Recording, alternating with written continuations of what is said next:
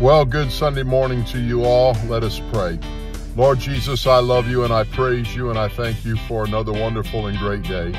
I ask you, Lord, to bestow your blessings upon your people and those that hear this prayer and receive this prayer today.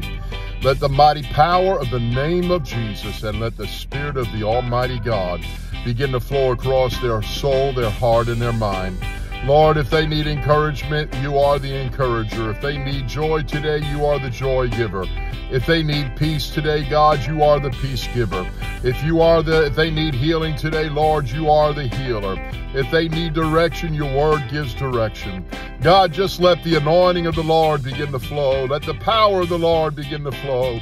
Let the anointing of the Lord begin to flow. Oh God, I love you and I worship you. Just envelop those that hear this prayer and receive this prayer. Let them feel your Spirit today like they have never felt it before. That they will walk in power. They will walk in authority. They will walk in anointing. They will walk in the deliverance in the mighty name of Jesus. For you are our Savior. You are our healer.